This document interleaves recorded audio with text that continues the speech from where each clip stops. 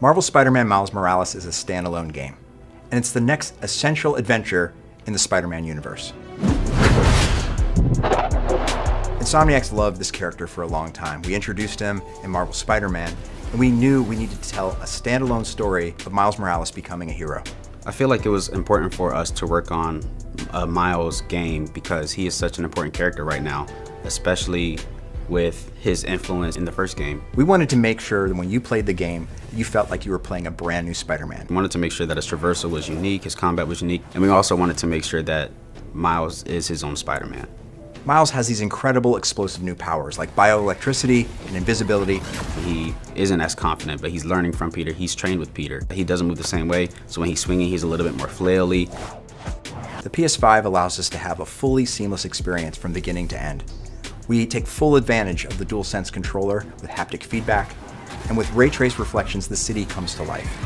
Every single person on this team is a true believer in Miles Morales and the journey he's going on to become a hero.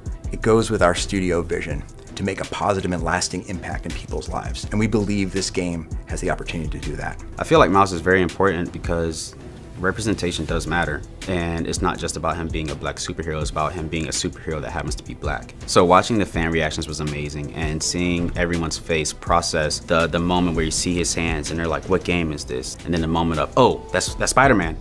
Wait, oh, it's Miles, and you see their faces light up.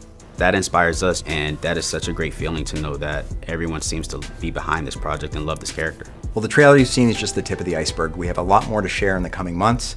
And from all of us Insomniac Games, please take care, and we'll talk to you soon.